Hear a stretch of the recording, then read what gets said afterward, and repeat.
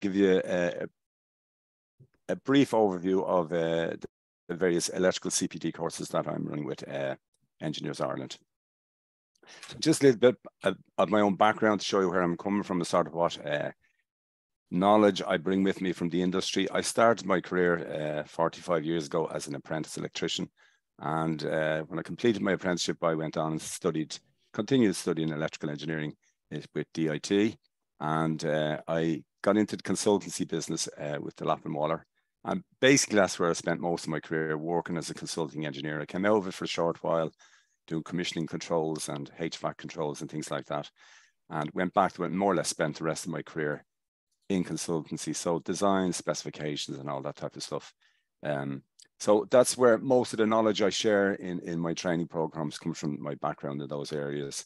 I started my own consultancy in 1999, Dervan Engineering Consultants, and I merged with a UK firm, well, they're a global firm now, Condell, in 2016, and I retired in 2019 from my mainstream career, if you like, and I set up Best Training, basically delivering courses through Engineers Ireland, and I've been doing that since for the last 4 years.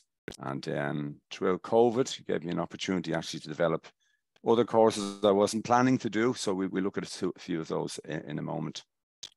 So that's just a slide is just really summarizing what I mentioned earlier on.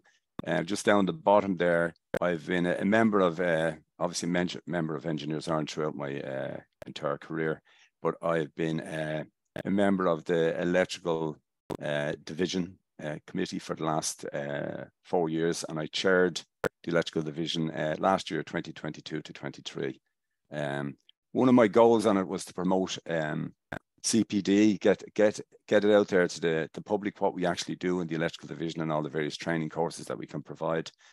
So that was supposed to happen within my tenure. So I've just missed it by a month, let's say. So here we are today anyway.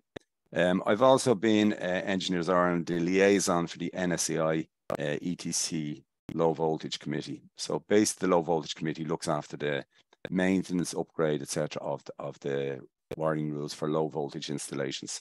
So I've been heavily involved in that for the last few years, and I chaired a specific working group on technical queries that come in when people look for an interpretation of the wiring rules, because they can be a bit grey and a bit muddy in parts. So they look for guidance, clarification, and so I kind of chaired a little small working group on that for the last few years. Right, so some of the courses I do, the very first course I started off doing was data centers. Throughout my career, I was fairly heavily involved, particularly the last 10 years, I suppose, 7 or 8 years, I was heavily involved in data center side of things. And one of the problems we had was getting staff with relevant experience. So if you're working on data centers from an electrical perspective, you need a good knowledge of medium voltage and then critical power systems like generators and UPS. So I first developed the course on data centers, and the main focus was on, the course is called Intro to M&E Services, but it predominantly focuses on power and cooling systems. So cooling is not necessarily electrical services, but you've got to know how to power these cooling systems up and how they're all work together. So I cover both power and cooling on it, a little bit on fire suppression and building management system, very, very small bit. I realized then that people actually wanted more. People were saying to me, do you have anything more on medium voltage and low voltage, etc.? So I developed a number of other specific modules I thought would be good for people that are, say, working in a low voltage background, say on things like schools, offices, hotels, which are not overly complex from an electrical design point of view. Moving from those type of buildings into data centers is a big leap. So the 3 areas that people would be kind of lacking in the relevant skill set, I suppose, is on the medium voltage side, UPS and generator. So I developed separate one-day modules for those. So the medium voltage course, it's a basic one-day course, and it covers everything from basic standards that are out there, connecting onto the grid at medium voltage, how it's done. It looks at different types of switchgear systems, withdrawable switchgear, fixed switchgear, air insulated, gas insulated, how the breaker actually works, the battery alarm tripping unit, and all that, how the whole switchgear assembly comes together. Then it goes on and looks at instrument transformers, CTs, VTs, metering and all of that, and some basic protection systems that we use at medium voltage. The vast majority of projects that most building services engineers are involved in is circuit breakers feeding onto transformers or other sub switchgear systems. Basically, they're not overly complex, the systems that they're designing. So that's what the course is focused on. So it's not suitable for someone that's working on, for example, that's looking to work on offshore wind farms. Padraig will be talking to you shortly, and he does a lot of other courses on medium voltage, which will explain that would work very well with this introductory course that I do there. So the next one I did then is UPS systems, uninterruptible power supply systems. So it's the first line of defense in a critical power system in a data center or a hospital or whatever. So this is the battery backup system. So they're designed, the UPS system is designed to provide short-term energy storage to allow the generator to start up. So it fills in that gap when the mains fails while you're waiting for this big diesel engine to crank up to get up to speed and everything else, which can take, 10 to 15 seconds. So the UPS provides backup power during that duration, but it also has other functions like providing clean, noise-free power to the critical load throughout normal operation as well. So it does lots of other things. So that's, I do a full one-day course on that, and then I do a full one-day course on diesel generators. So diesel generators is obviously providing your long-term power backup. So typically in a data center, that could be anything from 24-hour backup all the way up to, say, 96-hour, 4 days backup in a tier 4 type data center. So, so generators covers everything from the basics, starts off with the basics, the engine, the alternator, controlling things like the speed, the load transfer system, synchronizing with the mains, and then it covers all the kind of non-electrical stuff. So when I covered generators, for example, in college, all I knew about generators was formulas for calculating the generation of the EMF within the alternator. I knew nothing else about the engine, the cooling system, the exhaust system, fuel storage, pumping fuel around the site. So all these other topics, I deal with them again at a very basic level. It's a one-day course, but it gives you a good insight on what you need to know to spec up a complete generator installation. So I do those as separate one-day courses, and I've recently, in the last year, I think, with engineers on, we've amalgamated the two courses now, and we call it critical power for people that maybe don't want as an in-depth level of training in that. They just want a kind of a higher level overview of critical systems. So I cover both topics in a one-day course as well. And that has become very popular. In fact, it's become more popular than the two separate one-day courses. So then I also have a range of courses on specifically on low voltage distribution. So I've one, the original course I did was on low voltage switchgear, and the main focus of that course is on switchgear. So that course covers switchgear assemblies and then protective devices. So probably about 8 modules in the course looks at the switchgear standards, the different types of assemblies, the forms of separation between protective devices, bus bars and terminals, etc., how that's all achieved. And it looks from the most basic boards like, a consumer unit that you might have in your house, that type of simple assembly, all the way up to a very, very complex LV switchgear assemblies like this, this image here, which is a unit substation, double-ended unit substation fed by medium voltage at both ends. So it covers everything, all types of circuit breakers, air circuit breakers, molded case, miniature circuit breakers, residual current devices, all the various types of protective devices, include arc fault detection device, all these new devices that are coming on the market. So that's what that course does.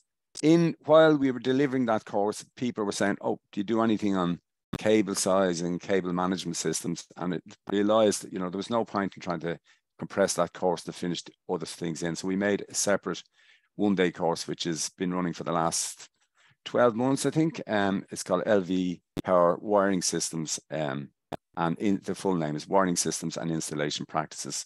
So it covers everything from cables, cable management systems, basic overview of sizing cables, voltage drop calculations, current carrying capacity calculations, fault level analysis, and all that type of thing. So it's a fairly comprehensive course, and it's very, very popular. I mentioned earlier on that I was the liaison for Engineers Ireland for the NSEI TC2 committee, which specifically looks after the wiring rules. So that's the book on the left there, and it's the wiring rules. The standard is IS 10101. It was published in 2020, and it's the 5th edition of the wiring rules in Ireland. The previous editions were published by ETCI, who no longer exist. So all their good work they did over the years has now been taken on board by NSEI. So it was published in 2020, and it's very, very different to previous versions. It's somewhere in the order of 750 pages in it now. So there's a lot of new material in it that never appeared in any of the previous standards. So anyway, it's probably the most, after data centers, that's the most popular course I deliver. But it's obviously starting to wind down now because people are familiar with it, and it's been out there for 3 years. I also published a book on it, The Wiring Rules in Ireland, an illustrated guide to IS 10101, which is still very popular. First thing I did this morning, down to it still sells every there's hardly a week goes by I don't sell 2 or 3 copies of it. So yeah, that's kind of a good guide to help you interpret the wiring rules, because some parts of it are quite difficult to interpret. So other courses then, this top course is actually my favorite course to do, because it's fundamentals of M&E consultancy. When I started in M&E consultancy, I had just completed an apprenticeship and maybe 2 or 3 years experience under my belt, and I actually thought I knew everything. There's nothing anybody could tell me about electricity. And then I went in and worked for the Lattenwaller, and the first thing I was working on was drawing a cross section through a lift shaft. And to be honest with you, I hadn't a clue what I was doing. And then when I started later on in my career, I was responsible for putting specifications together. I understood nothing about contractual terms and all this stuff that you need to know. So I was very much in the dark about a lot of it. And of course, I learned it like everyone as I went along. I then learned a lot more about specifying equipment and designing and all of that. So this course is actually aimed at people coming into the consultancy business, maybe from a different background. For example, it's quite common for electricians now to become consulting engineers, to do a career change at the end of their, a few years after they complete their apprenticeship.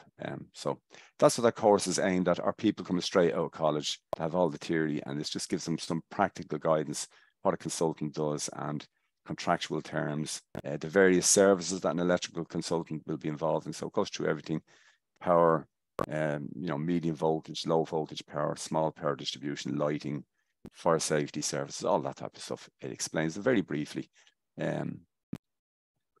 And again, on the right then, another course that I've developed recently is Fundamentals of Electrical Services. A big call for this, that people just want the basics of what are the services an electrical consultant designs. And it just gives a few slides on each of those topics that I've just mentioned there. Power, small power, lighting, emergency lighting, fire alarm, maybe 5 or 6 slides in each one. Just gives you a flavor. And then people can look at nearly everything that's covered in fundamentals. Most of the topics are covered in more detail in the other courses that I do. And then finally, the last 2 courses I have, they're not running yet for the simple reason there's a delay in publishing the new standards. So both emergency lighting standard is IS 3217 in Ireland. That standard is being updated at present. So it was due to be published at the end of last year. And it's a slight delay in it. So I think it'll be later this year when it's published. So I have a course developed, which I could run now, but we're waiting until the new standard comes out. So that'll be a greater interest in the people who want to, find out what's happened, what's new in the new standard. So that's the main objective of that course. And then fire alarm and fire suppression systems. So again, this is a course on fire alarms. Main focus is on the new Irish standard IS 3218. But I also cover a little bit on fire suppression systems, on it, the different types of gaseous fire suppression systems, and a little bit on sprinkler, etc., and the interface with the fire alarm system. So again, fairly comprehensive course, great one. As I say to nearly everybody when I start this, I wish these courses were around when I started in consultancy.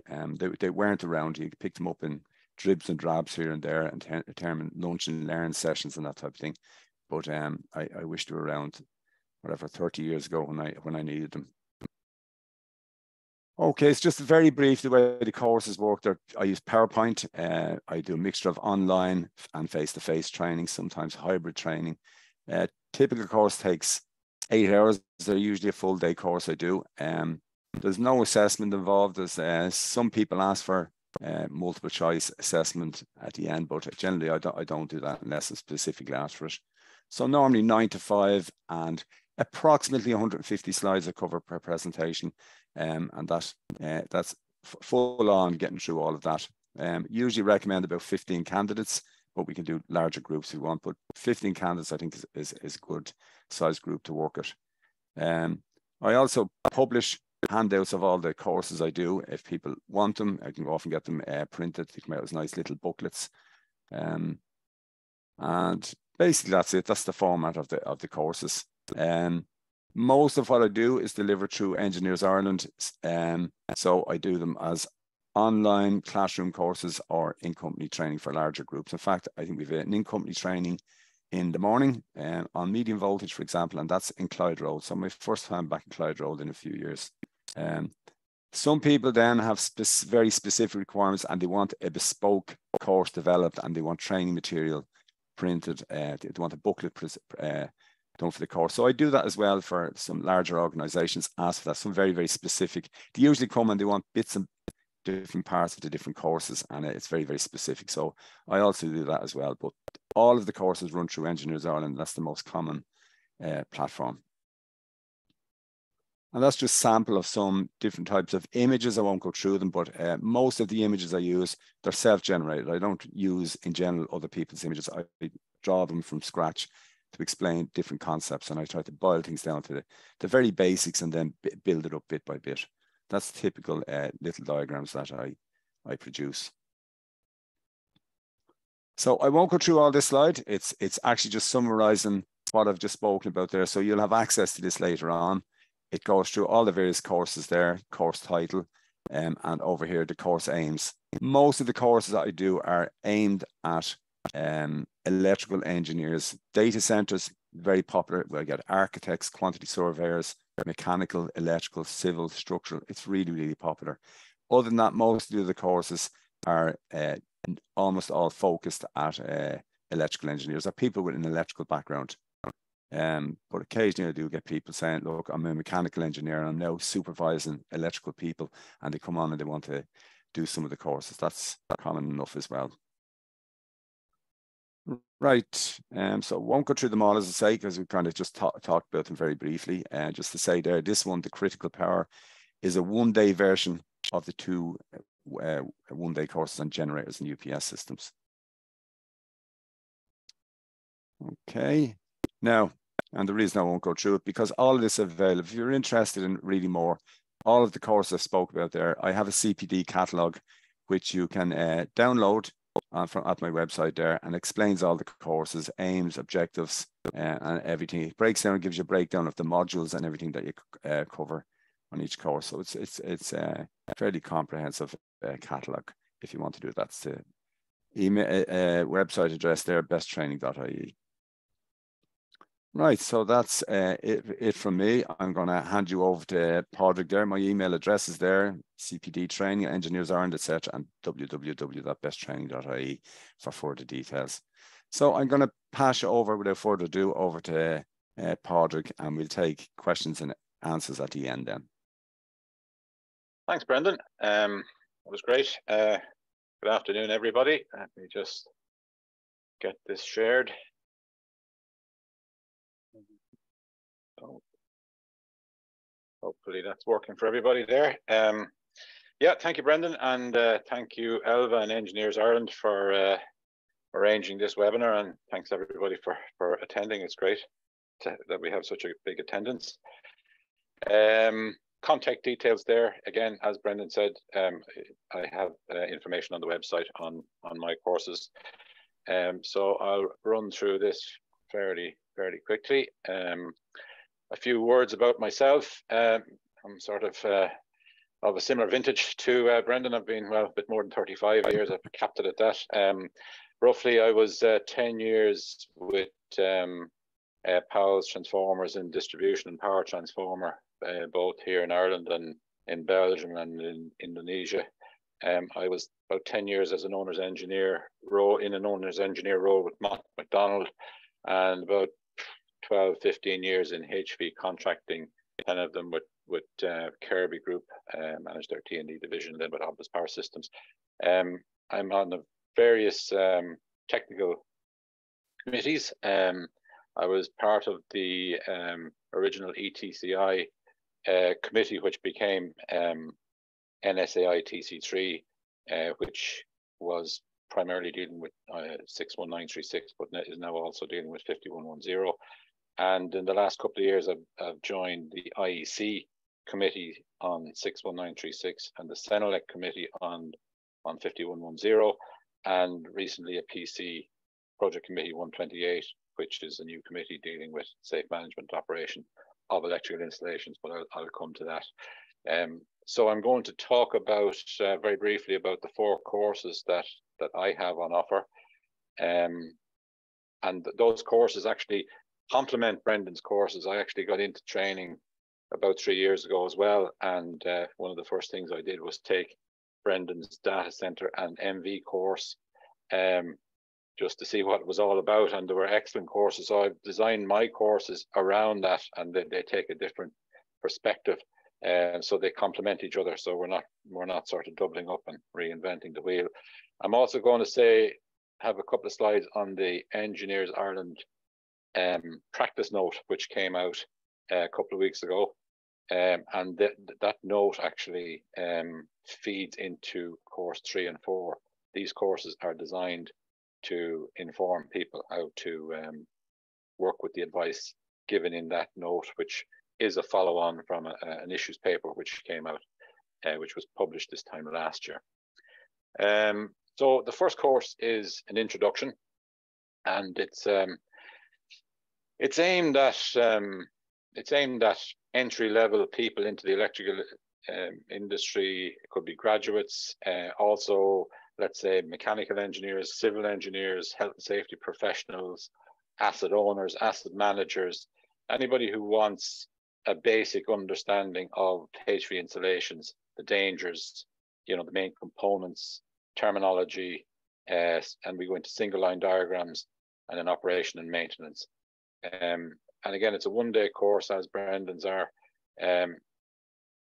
with about 10 modules. We go into the fundamentals, layouts and boundaries between different installations, parts of the installation and main pieces of equipment.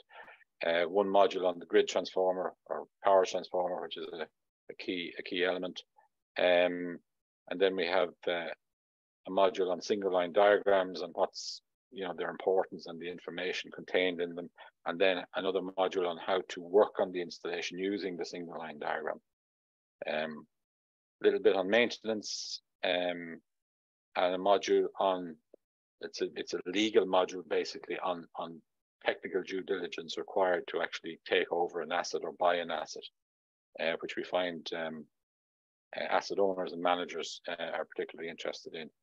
And then finally, 2 modules introducing the applicable standards for design and construction and for operation and management.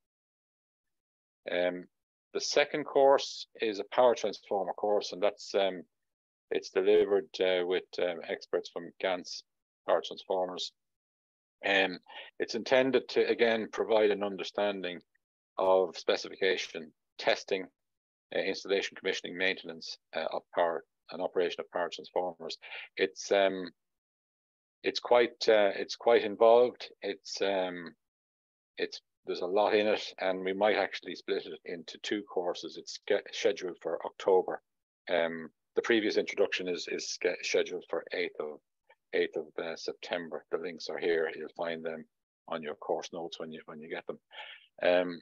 So as an overview, we go into the legal requirements and standards, and with particular reference to suppliers, manufacturers, designers of articles, which is dealt with in Section 16 of the Shaw Act. Then an overview of the different types of tests on transformers, and then a module on design and specification, how to specify a power transformer. Then it goes into the tests themselves, the ratio, vector group and resistance test, noise level and losses, temperature rise and hotspot, the insulation tests, including the separate source withstand and impulse tests. Then mechanical tests, deflection test, leak test, etc. Then a module on transport, assembly and site acceptance testing of a transformer and how that would compare with the factory acceptance testing.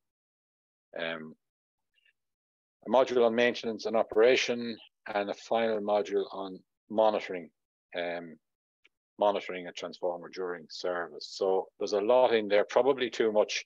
The feedback we're getting is that it's really good, but it's probably an information overload in one day.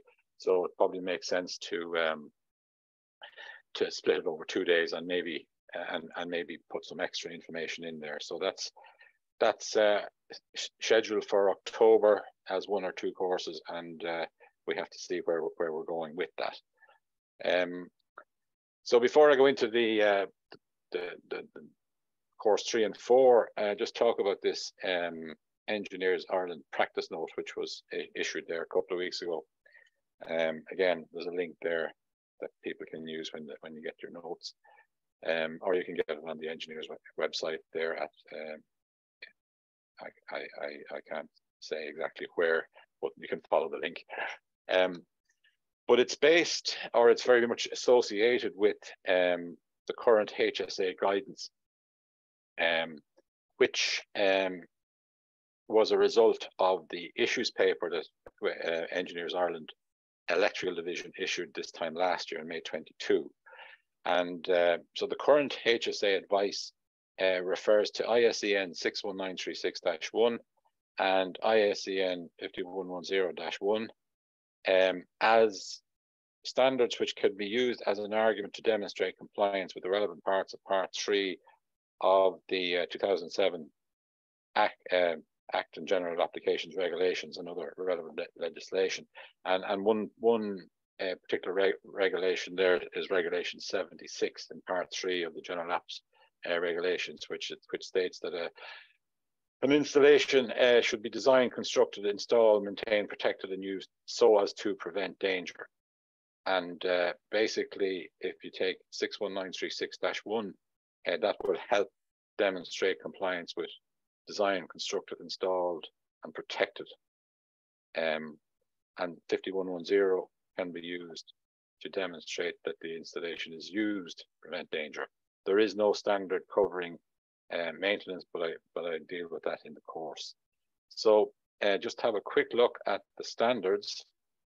61936 was reissued or was revised in 2021. And just looking at the history, people may be aware of ET 103 2015, which was intended to be the high voltage wiring rules to complement the ET 101, which were the low voltage wiring rules at the time. But as Brendan referred to earlier, ETCI became subsumed by NSAI, and that document then became SR 61936, and it was based on the EN 61936-1 2010 as it was at the time, plus the grid code requirements, distribution code requirements, and other local requirements which were included in the document in grey boxes. But as 61936 was being revised, we got all of that stuff transferred across into Annex G of 61936-1 2021, and Annex G is the Annex for National Requirements. So thankfully now we have all of this information in the current version of 61936, and that standard is generally accepted internationally as the minimum requirement to demonstrate that an electrical installation has been installed properly, is fit for purpose, and so is safe to operate. On the operation side, we've got one standard which is available. This is the only standard internationally at the moment that's available. There are standards in the US which deal with the US situation, but this is the only international standard, and certainly the only one in the EU and CENELEC region. It was first issued in '96. Current issue is 2013, but the new revision is now being voted on, and the text is approved. That CENELEC committee I mentioned earlier, that's what we've been doing for the past number of years. So that should be published in Q4 of this year. And in short, that standard deals with the operation of and work activity on with or near electrical installations from low voltage to high voltage. So it's not just the high voltage standard. So everything from extra low voltage, which are 50 volts, all the way up to, in this country, 400 kV is covered by the principles in this standard. What we do have, and again, that is generally accepted in CENELEC countries as a minimum requirement to demonstrate that an electrical installation is being managed and operated safely. And that then led into the current HSA advice. What we also have is at IEC level, we have PC Project Committee 128, which was formed in 2021, on the subject of the safe management and operation of electrical installations. And the idea or the objective there is to publish a technical specification in 2025. And that technical specification, there's a first draft at the moment. It's based on 5110, but it has more information in it, and it has more guidance, and it has a slightly broader, not scope, but content. So that leads on then to the actual advice that Engineers Ireland give in the practice note. And what Engineers Ireland is saying is that in order that owners of and persons working on or near high voltage installations can carry out their duties described in the Shaw Act and regulations in regard to prevention of danger from electricity, Engineers Ireland members are advised to ensure, insofar as is reasonably practical and within their control, those 5 things. One, that installation owners and operators only energize HV installations which have been confirmed by a suitably competent person as being compliant with ISEN 61936-1. And that contractors delivering HV works have a nominated person employed or engaged as a consultant who has the competence to confirm that compliance. So they go together. And then on the operation side, that installation owners comply with 5110-1, including the appointment of an installation manager and provision of electrical safety rules and organisation as required in those clauses of the standard. And an installation manager, the installation manager term is the term used in the new version of the standard. In the old version, it was the person responsible for the electrical installation, and people in this country or in the UK might be familiar with the term HV system manager or electrical system manager. It's the same role. The fourth piece of advice is that operations and work on or near the installation are carried out in accordance with 5110-1 and only on installations which are managed. So in other words, if you're a contractor carrying out work on an installation, that you should only do that if that installation is managed by an installation manager and there is a set of electrical safety rules in place already, which you can work with. And the fifth piece of advice then is not really in relation to standards, but is that people or that contractors and installation owners have clear processes in place for the assessment of competence and authorization of persons, managed by a nominated competent person. And that then feeds back into the first 4 pieces of advice. In other words, that you comply with standards, but then your people are also suitably competent. So that's the basis for the last 2 courses. This is a new course, actually. It's been run on the 6th of July. I'm still working on the slides and the content. So hopefully it's all done by then. There's a link there for booking. Basically, that course is to clarify the legal duties, applicable standards, and best practice advice. Now, it's not a course on how to carry out a fault study or how to select switchgear and so on. That's stuff that Brendan does in his courses, and there are other courses available, but it's basically to put a framework on the overall design and construction process. So as an overview, it goes into the fundamentals and dangers of high voltage, then into the legal requirements, and that goes in specifically into the sections of the Shaw Act, construction regulations and general applications regulations, Part 3 electricity, which deal with design and construction of HV installations and the manufacture and supply of equipment.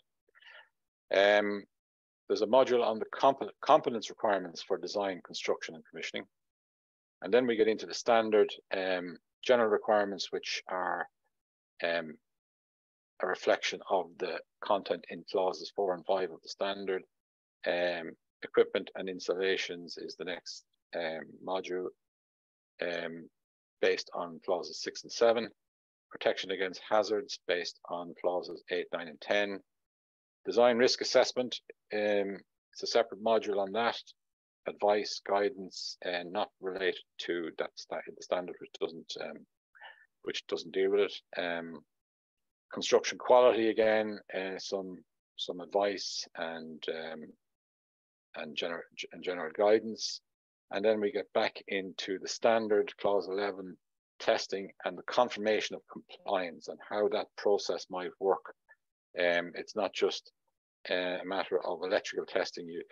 The standard deals with structural elements, mechanical elements, access, egress, design for safe maintenance and operation, and so on, and how all of that would feed then into a confirmation that the installation has complied with the standard and is so safe to operate. And the final module then is on handover training, O&M manual. There are some new requirements in clause 12 of the standard in relation to O&M manual and documentation and training and handover, and how that feeds into the overall compliance with the Shaw Act and regulations. A similar course then on operation and management, which is next scheduled 22nd of September. We ran it in April. It's been on the go a couple of years now. It has a similar focus, which again clarifies the legal duties, applicable standards, and best practice advice. And as an overview, we go into fundamentals and dangers, the legal requirements, focusing on people who own assets, who operate assets, who manage assets, which is a different focus to the design and construction. But we have one module there just briefly covering the 61936 standard. Now I might reduce some of that as the other course is now up and running, and put extra content in other places, but we'll see. Some guidance on maintenance. As I said, that's not maintenance to prevent danger is what's required under the Act and regulations, but there's no standard covering that. So what we have is various guidance documents available from, let's say, the HSE in the UK, CGRE, other organisations, and we've put a module together on that advice for people. Then we get into the standard itself, management and operation, roles, organisation, rules, planning, how to do all of that, and what to explain the roles, explain the organisation specified in the standard, and how to then explain what should be covered by rules and how the plan works in accordance with best practice and the standard. Working procedures and operational procedures. We have a module on safety documents, on competence and training, and finally on safe systems of work. And that really pulls everything together in terms of using your standards, your rules, your competence, your authorizations, safety documents, and how that should be sort of applied to a particular job or installation as a safe system of work. So that's me. That's a few bullet points on what Kilbride Power do as management consultants. You'll find that in your notes. Some contact details. I went through that quite quickly, so I'm quite happy to take emails or phone calls from anybody if they need to find out more. The training courses are on the website, and you'll find them on the CPD calendar, or as Brendan does, I can do specific courses for specific needs as required. Okay, I've taken up enough of your time. Thanks very much, everybody, and I'll stop sharing and pass over to Neil, I think is next. Thank you very much, Padraig. Give me 1 second here. Can everybody see my screen? Yes, thanks, Neil. Okay, great. Very good afternoon, everybody. My name is Neil O'Sullivan, and the course that I present is called Fundamentals of Data Center Server Rack Power Design. And again, my email is there at the bottom of the screen if you want to get in touch about any questions on it, at nilotechconsulting@gmail.com. This is my bio. Don't want to spend an awful lot of time on it. I'll just summarize to say that, I've spent the last 25 years or so working with tech companies in Silicon Valley, California. Worked for Sun Microsystems, now Oracle, of course, also Cisco Systems, and most recently Google, where I led up the data center power team. My background is education, a bachelor's and a PhD from the University of Limerick. And if you want to dive a little bit or look into it a little bit more, you can look at my LinkedIn, or I think this is also on the Engineers Ireland website. So back to the title of the course, Fundamentals of Data Center Server Rack Power Design. I thought we'd start with a fundamental question just to help explain what the course is about. And that is, why do we have data centers? Why do we build data centers? And the fundamental reason for building data centers, of course, is to house large-scale compute and storage technology. And the core elements of compute technology are CPUs, GPUs, and TPUs, often delivered or packaged in servers or accelerators, and then inside racks and so on.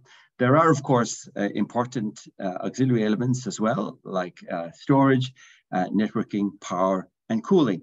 But I think you'd be forgiven for thinking data centers are about the huge building, the site, all that infrastructure. In fact, I was at a number of data center conferences in the past 12 months. And when you walk into those huge exhibit halls and you see security fencing, diesel generators, cable ducting, cloud apps, and all this stuff, I mean, they're all important, but it's not why we build data centers. Again, as I say here, the reason data centers are built are to house large-scale compute and storage technology. And the reason that's important is that, and the point I'm trying to make with that is that if you build a building and then trying to squeeze in as much IT as possible, it's a little bit like putting the cart before the horse, in that it can be difficult to optimize and difficult to do the right trade-offs. But if you understand the core IT needs and understand what these core compute building blocks need to work properly or work optimally up front, then I think you'll be much more successful in understanding how they should be best deployed and powered at scale. And that will enable you to optimize performance, make the right cost trade-offs, ensure you get the best efficiency, availability, or resilience. It's sometimes called resilience, serviceability, and scalability as well.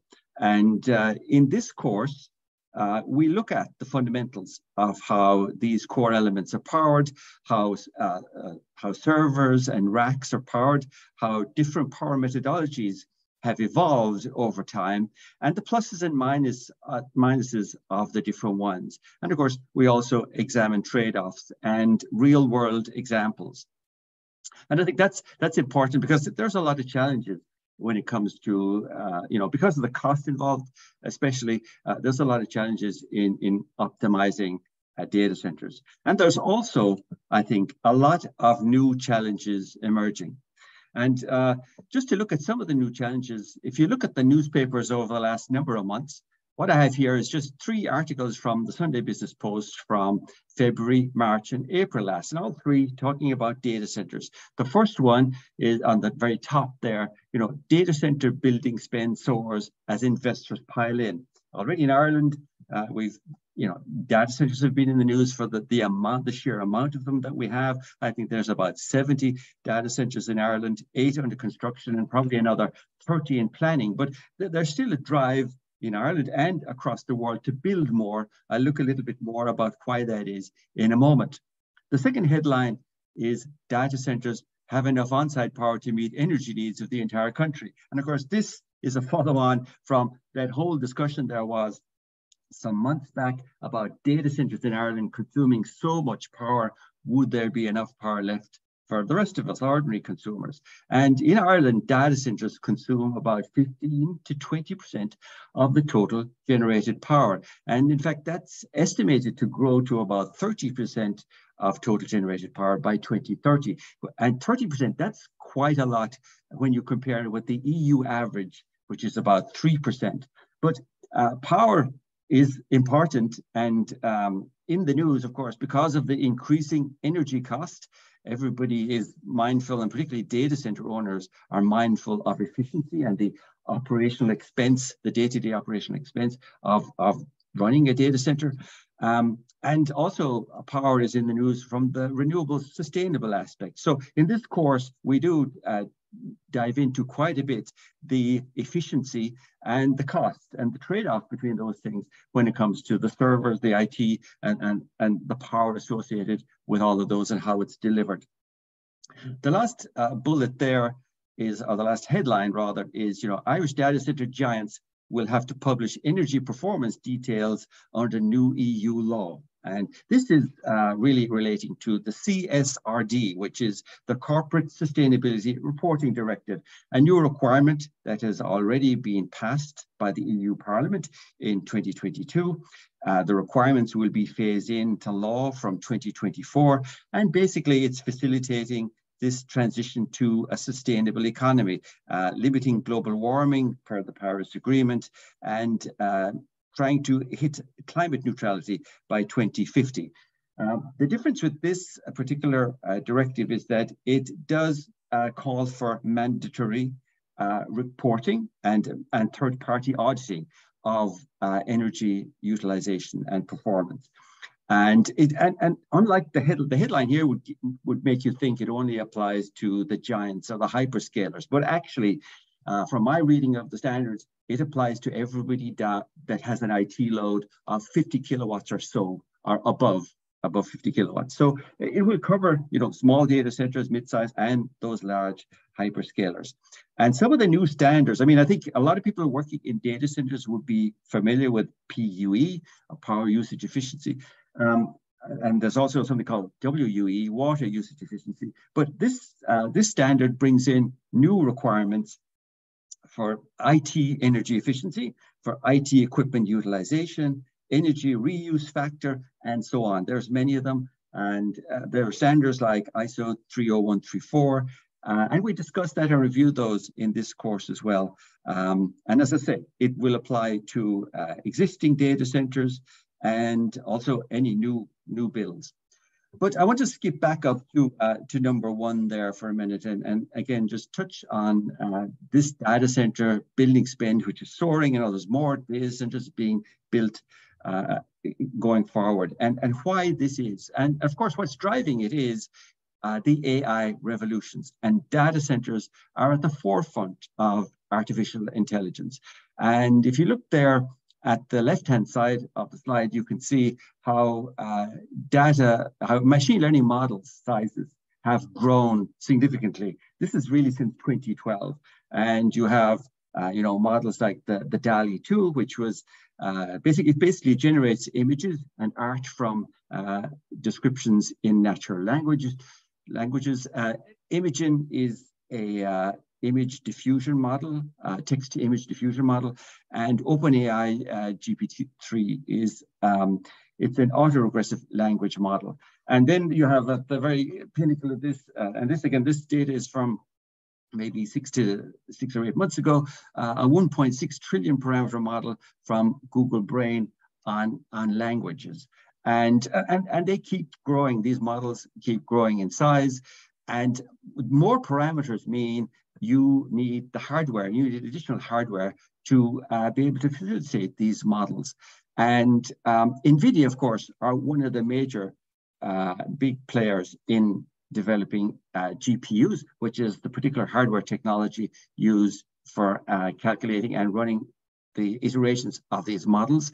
And NVIDIA just recently became a $1 trillion company based on the success in demand for these GPUs. But these GPUs and configuring them in a matrix to accommodate these huge models is presenting lots of hardware challenges in the data center space, because close integration is required in order to achieve minimum latency, and this is driving for higher efficiency and greater cooling and performance as well. And the NVIDIA GPUs like the H100, I mean, a single GPU ASIC like a H100 can consume over 800 watts. And you're talking, maybe hundreds or 1,000 of these to create a particular matrix for a particular model. The picture here on the right-hand side shows a Google Cloud TPU pod. It's 4 racks, and you can see everything is kind of connected together between those 4 racks. These 4 racks, I estimate, are about 120 kilowatts. And this is to run, I don't know which particular model they're running on this, but I'm sure it's not the 1.6 trillion parameter model. But you can see how there's a necessity to keep these racks integrated closely. And so this is what the point I mean by, it's important to understand what the core IT components need so that the deployment can be done successfully to optimize its performance for the application in question. And so there are lots of new challenges, as I say, but there's also existing challenges with new data center builds, and understanding the fundamentals is key to being successful in solving those challenges. And I think probably one of the people that puts it best is Gordon Moore. I'm sure most people have heard of Gordon Moore. He invented Moore's Law. He was the founding CEO of Intel. And he said that the technology at the leading edge changes so rapidly that you have to keep current after you get out of school. A really strong nod to continuing professional development, which is what these courses that we're talking about here today are all about. So he went on to say that I think probably the most important thing is having good fundamentals. And so by having those good fundamentals, you can build a strong foundation and tackle those new challenges. So this particular course, again, that I teach, the fundamentals of data center server rack power design, we do get into the fundamentals of rack power and so on. And as I said already, we look at emerging regulations, we look at key power metrics, and it's more than just watts, of course. We look at data center IT racks from basic architecture to how it has evolved over the past number of years. We look at the architecture of, again, from a power perspective, of servers, storage, and networking and AI technologies, and also 12 volts versus 48 volt systems. We look at the servicing and telemetry aspect, and then analyzing trade-offs. There are a lot of real world practical examples that I go through in this course just to show how you can cost and compare different trade-offs. And of course, future technology considerations in terms of AIs, GPUs, TPUs, and so on. It's, as I said, it's a one-day course, runs from 9 to 5. There's a break for lunch, of course, but we do cover very practical, I think, aspects in the course, a lot of real-world examples. And I think it's pretty interesting and useful. This next iteration of the course, which I think is advertised in the Engineers Ireland calendar. It'll be the third time teaching it, and each time I've updated it to include the latest information and technology, because as Gordon Moore said, you know, it's moving so fast, it's pretty hard to keep up with it sometimes. We try to keep this course updated regularly so that it is relevant and covering the latest topics. So I'll leave it there for the moment. If you have additional questions, we'll be able to answer them in the Q&A at the end. But right now, I'll hand over to Guy Harding.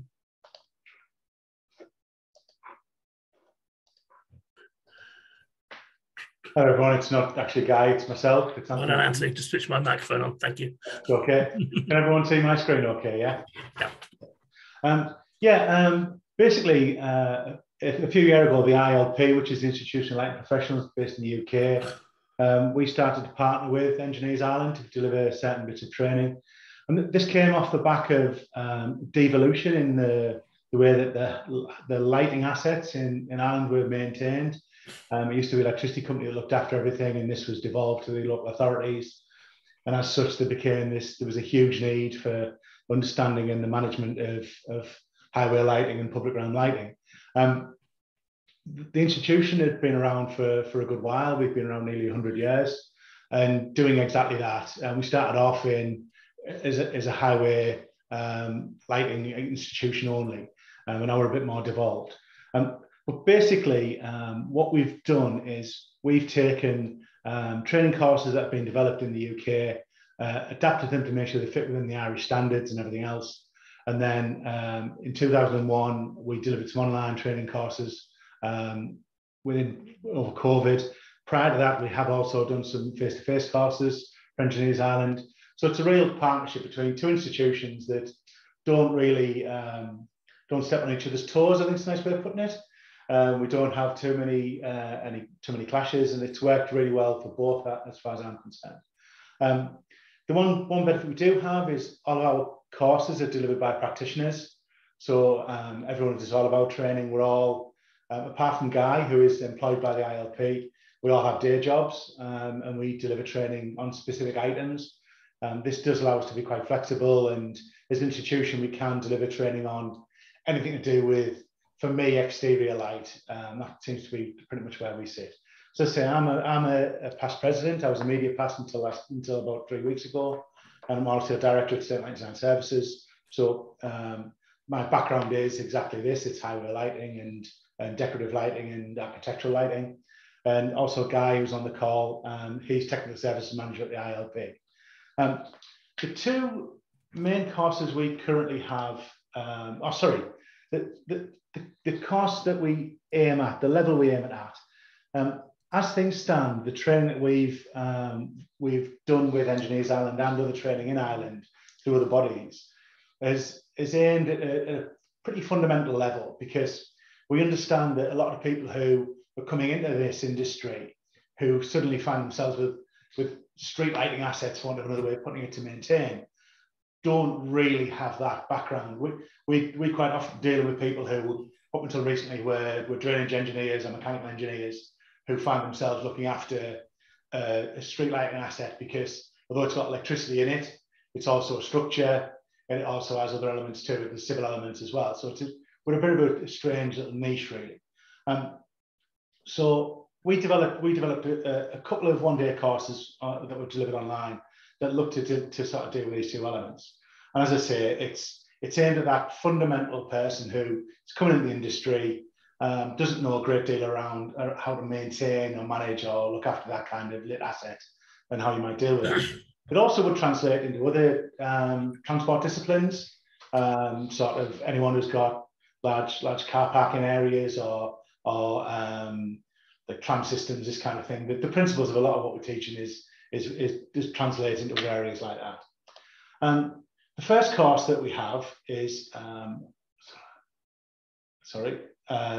understanding street lighting assets. So this is covering the sort of the maintenance, management, installation principles of good practice. The ILP has been really successful over the years in producing lighting guides or reports that are used across the world.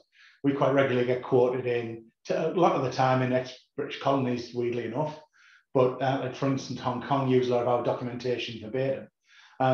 So we are respected across the world for what we do within highway lighting, and we do bring that through to it. So it's around this sort of element. So the content of the first one-day course that we run looks at general highway construction regs. So some of the things that fall in. As I say, some of these elements are very different. They're not just electrical. Obviously, with this course, we're sitting in the electrical forum, but they aren't just electrical. As I say, we've got other elements to it. We talk a lot about inventories. You'd be surprised how many people don't know what they've got. Even now, I mean, Ireland's in a difficult position anyway. They only really devolved in 2010. In the UK, I think it was 1920, and you'll still come to people who don't have comprehensive inventories. What you might do with inspections and testing and bits and pieces like that. We talk about risk management and asset management, looking at residual life of assets from a structural perspective, and how you might put maintenance programs in place and the bits and pieces to make sure that you don't have things falling over. We do a little bit in electrical generation. This is at a really basic level. As I said, listen to some of the courses that are being delivered on here. We're definitely not stepping on your toes with any of that. It's a very short session, just to give some basic oversight over how that power gets from the power station to the lighting unit, basically. Just so people understand the terminology, it's really high level. And unmetered energy. Unmetered energy is an unusual one because lots of the time, highway lighting, you don't have an electricity meter in the individual pole. It's based on an unmetered element, so we talk a little bit about that. We go into regulations and standards and general competence and how that works. And that is linking back to the Irish standards as well, where they exist. From a highway perspective, currently the Irish marketplace still uses the British standards, but I do believe that is something which is being addressed. There are people working on developing your own standards. And from what I've been told from people in the industry, that will look quite similar to the British standard, which effectively is a guidance document for implementing a European norm. So a lot of the principles stay the same regardless. It's just how they're implemented. Cable terminations, again, and I know there's people on the call who are giving costs on this, is very much aimed at that public realm, outdoor space, if you like. So we talk at a very fundamental level around the different types of cables, terminations, whether it's directly fed from electricity companies, whether it's through the individual supplies, whether the PL, public lighting, all the different ways that you might find these things, the kind of things you might find in a street lighting column, and what that might look like and what's good and bad practice. We've gone to basic electrical units. This is, as I said, very high level. It's aimed at somebody who could come into this course with some electrical knowledge, because you'll pick other bits and pieces up, but you could come into it with none at all. So we talk at a very simple level around electrical units. We talk about circuit design considerations. If you do have electrical design to undertake, how you might do that, what you might look at. Talk about different distribution systems, single phase and three phase power supplies, how power factor impacts on our designs. Quite typically, you might get a highway to light, and you could be talking about a couple of kilometers of lighting from a single power supply, and you have big voltage drops and everything else that goes with that. Talk about how that works and how you might overcome some of these issues, and how that sort of works through. We also look at some electrical connections information. Again, that links a little bit back to UL 06. So it talks a little bit around that, but some of the terminology, understanding. And as I say, we have had people come on the courses we've delivered, and when we ask the question at the beginning, who's got an electrical experience, nobody puts a hand up. So it is very much sometimes aimed at this really basic level of understanding. We also go into some circuit protection. So we talk about the difference between fuses and RCVOs and RCDs and MCBs and other bits and pieces, the pros and cons, how they might be used in our environment, and everything else that goes with it, the ways that could be adapted. And again, just really trying to give a real understanding of the basic terminology and the kind of thing you should see if you take a column door off, and how that sort of works through. And we do a little bit as well on earthing and electrical testing. Earthing is very, very important for highway lighting, particularly because if you are running your own supplies, which does happen quite often, you can get real issues if you don't undertake your earthing correctly. You can get well, you don't get enough fault path, so you don't get disconnection in time. So we talk a little bit about that, and we also got a little bit about electrical testing, not necessarily how to undertake it, but just the results you might get back from a competent contractor doing electrical testing, what they might look like, what the results mean, what sort of way you should be looking to see if them results are compliant. But very much around that highway lighting environment.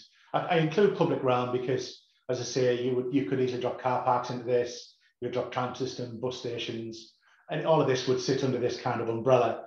And we cover all of these elements. And although they're probably more relevant for the big asset owners, the local authorities and others, it might also be very relevant for somebody who has, I don't know, let's say a university campus or something like that. It could be very relevant for that kind of environment. So that first course is very much around that understanding of the asset, the kind of things you might find, things you might come across, how you might manage it, maintain it, look after it, and everything else that goes with it. These have all been pre-recorded. This course was predominantly delivered by a guy called Peter Harrison and Jeff Lewis, who dealt with different areas of that. At the moment, neither of them are involved in the IOP anymore, both retired, but that content is still very relevant. It was only delivered in 2001, so it's still current. And ultimately, if we were to deliver this kind of course face-to-face, we would find suitable replacements for the individuals. But that course gives a really good broad overview. The sessions are anything from an hour to some of them are 15, 20 minutes. So it can be done in bite-sized chunks. There's 1 or 2 sessions are a bit longer. That's just the nature of the beast and how it was cut up, really. But it was delivered in 2001 a couple of times, and we got really good feedback on it. People felt it was really informative and pitched at the right level for where we were trying to get to. The second course we've got is Understanding Lighting Design. And I should have moved the title at the top. It was only pulling this together earlier. This is now looking at the lighting design elements. So we do still touch a little bit on some electrical stuff, but in main, it's thinking about light itself and how we design with light and good practice for highway lighting, public realm, these kind of things. And again, aimed at that individual who might be coming at this with no real knowledge. So we start off by talking about the nature and theory of light. We explain how light actually works, what you need to understand to make good design decisions when we're talking about providing illumination for outdoor areas particularly, and the way the eye response works and all this kind of thing. So it's very much that basic theory of light. Talk about the eye, vision and colour, that are really important to outdoor lighting and indoor to a degree, but to outdoor lighting. And if you are doing anything like this, understanding why you're making decisions on things like colour temperature and other things, it's really important to understand the pros and cons of them decisions and how that will actually affect the eye and how the eye will respond. We talk about light sources, LEDs particularly. LEDs are massively prevalent in our marketplace at the moment. The Irish marketplace currently has got a massive LED replacement programme happening within the highway space, with around 300,000 units being replaced over a period of time. But once that's done, you've still got all of these issues because you've still got an aging asset. You've still got something which is going to need replacing as it moves along. All these principles are still there.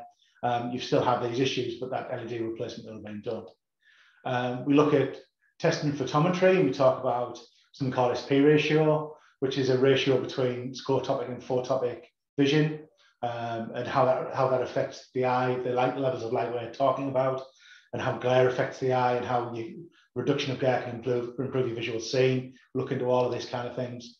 We talk a lot about intrusive light, which is a very hot topic in the public realm at the moment. Lots of people describe obtrusive light as a weed. It's light where it doesn't need to be. So we talk about principles of that, how you can mitigate that, how you can improve that. It goes with it. Sorry, hang on, I've lost my mouse. Yeah. We talk about lanterns and column specifications. So we discuss how you could specify a good lamp and a good column to make sure that you don't get something which isn't going to last, and you don't fall into the pitfalls of buying cheap, buying twice, if you like. We go into the basic principles of lighting design, talk about the different approaches you might take to lighting a motorway, for instance, in relation to a residential street, and how they work and why we use them principles, why we light differently for different areas. We look in depth at residential lighting, so we're looking at this is that human-centered kind of level. It's your local streets and everything else. We talk about why we do that, how we do it, the principles of that, what makes good design, what makes best practice. We then also specifically delve into highway design principles. So now we're more your traffic routes, your motorway sections, these kind of things, because they're very different in how we perceive light in their environments.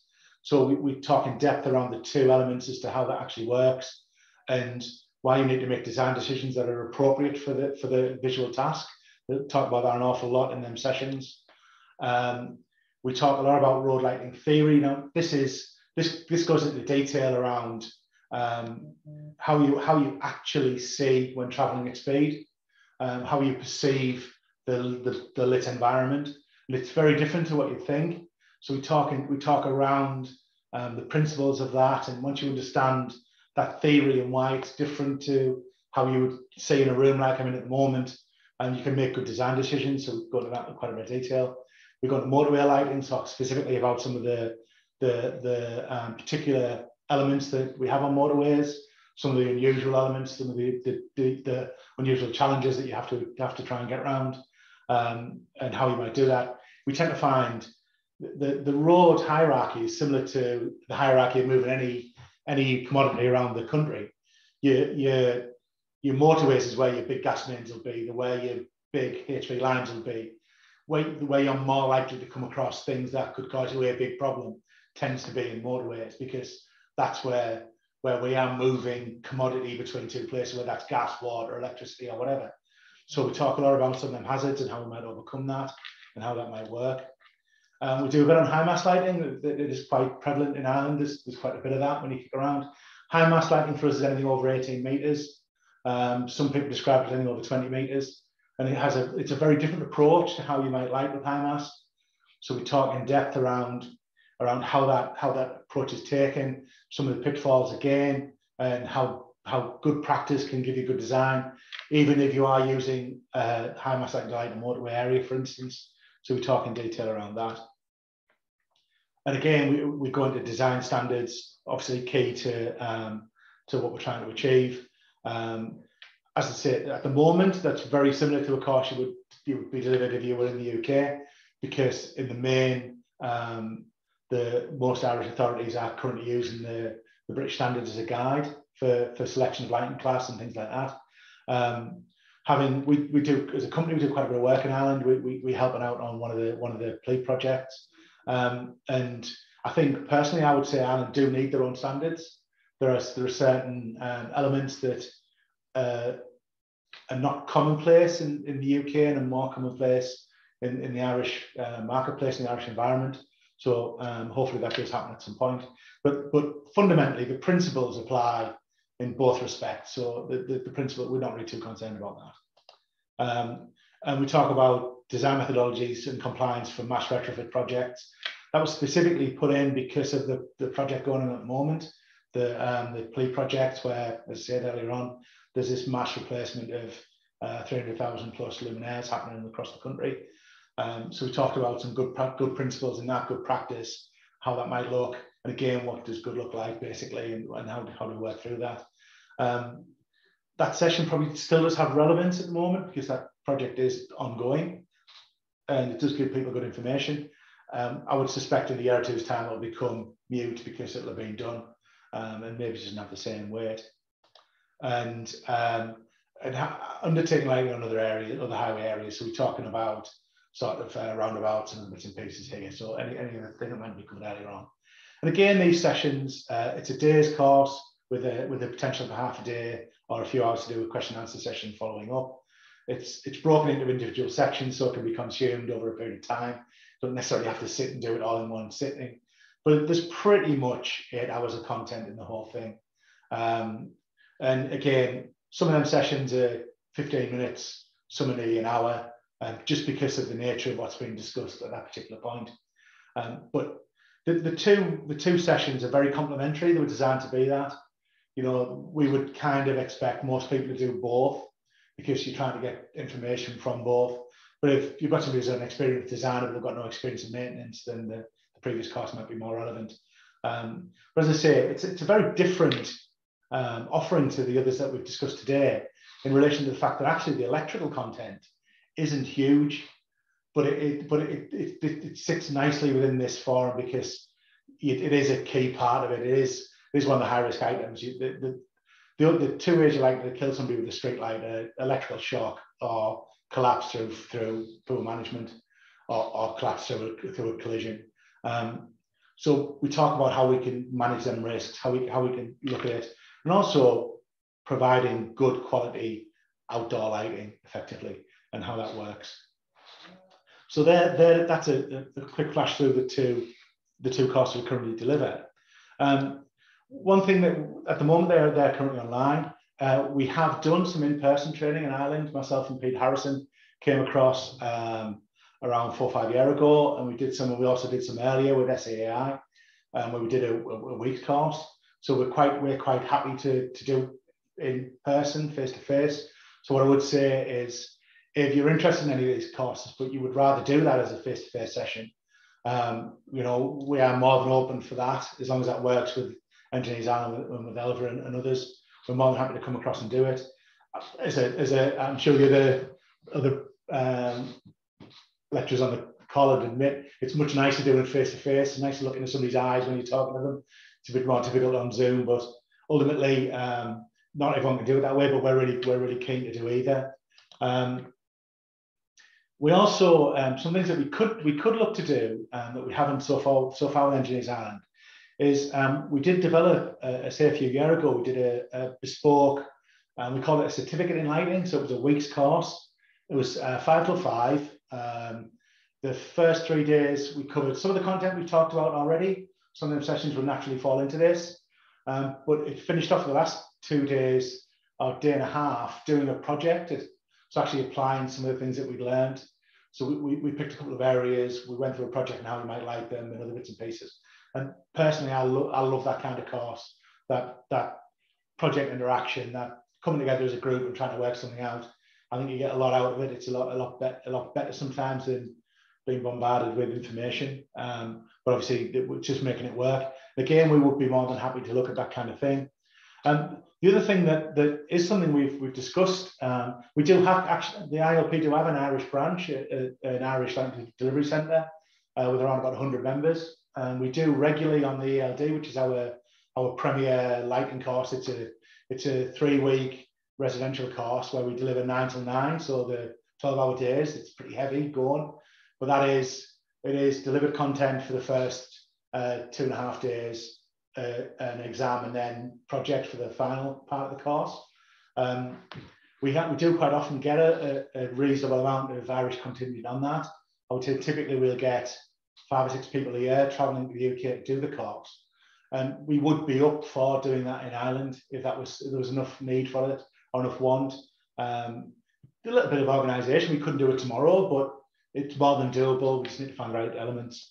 And that course is split into 3 areas. Module A is illuminance. So we talk about residential lighting, high mast, these kind of things. Illuminance, light falling onto a surface. It's a methodology for the design process, really. So that's talking around about residential and high mast and that kind of thing. And and within that, we also cover all the basic principles of light. So we cover how the eye works, the different terminologies and all these kind of things, color, temperature, and everything else. It's actually a foundation starting point, if you like, but it focuses on illuminance. Module B is luminance. So now we're talking more about your traffic routes, your motorways, tunnel lighting. Anywhere we'd use a luminance-based approach, so a reflected light approach. And again, we do cover some fundamentals in there. There's some fundamentals around luminaire design and bits and pieces we also cover there, but it focuses on luminance. Module C, which is the more unusual one, is specialist lighting. So here we cover architectural, producing lighting impact assessments, reports. We cover CDM here, design for maintenance, these kind of things. So this sort of is the mop-up course at the end. All 3 parts of this work in the same way. They've got an early portion of delivered training, and then there's project to undertake at the end. We've always undertaken that in a hotel because the learners are staying where they're learning, but that doesn't mean it couldn't be done using a venue like Engineers Island venue in Dublin. But we would be more than happy to deliver that in partnership with Engineers Island and to look at trying to make that work if there was enough desire to do it, I suppose is the right way of putting it, enough people interested. It's just really then looking at what sort of makes it work from a numbers point of view and how we make that work.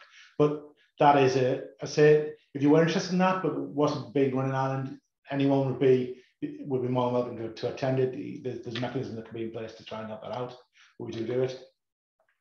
But also there's potential to develop tailored courses. We do have a suite of documentation that we produce, technical guidance and other bits and pieces. If there was a particular bit of documentation or something in there that fit, obtrusive light would be a really good one, really good example. Obtrusive light no matter where you are, it doesn't change because you move across the sea. So if something like that was of interest to your members, we could look at trying to amend these courses. We already have a course for that. We try and change that around to make sure it's totally relevant for the Irish marketplace. We would develop bespoke courses. If there was a particular hot topic that fell within the ILP's general remit and the things that we would say we're specialist in, we're more than happy to look to develop specific training for whatever really. And we're more than happy to do that in partnership with Engineers Island. It's been a really nice relationship to be in from I know from my perspective. I'm training rather than doing some of the legwork in the background. I know from speaking to Angie and Guy and Peter beforehand, it's quite a complementary sort of relationship, so it works really nicely. But we would be willing to tailor something to the marketplace if need be, and make sure that it totally covered what we need to do. So that's me. That's my email address. I've got an ILP email address, my own work one, but the ILP one on. Guy, who was on the call, he would be a natural point of contact in some respects because Guy's technical services manager, so he would do a lot of the legwork behind this. Our website's there if you did want to have a look at that, to say you've got a guidance note on obtrusive light or whatever really, and we'd love some training on that. If there's the numbers to do it and the maths can be made to work, we would more than happily pull anything together really to make that fit. And anything from the sort of hour session that you could do on something like this, lunchtime session, through to a half day, full day, week, course, whatever. We're pretty flexible. The beauty is that we have a number of trainers. I'm one of about 10 trainers who are all within the industry. And Guy sort of manages, if you like, to a degree, doesn't necessarily tell us what we're doing, but manages the process. So in most instances, we can bring somebody in who's got a really good solid understanding of that subject to give really good targeted training. And as I say, I think we do bring quite a little niche offering to Engineers Island members and our own members, obviously, to try and just further knowledge across the lighting industry, if you like. And as I say, predominantly in that outdoor space. That would be the way to maybe think about it. That's where we tend to sit with most of our guidance documentation and everything else that goes with it. So that's me. Thanks very much.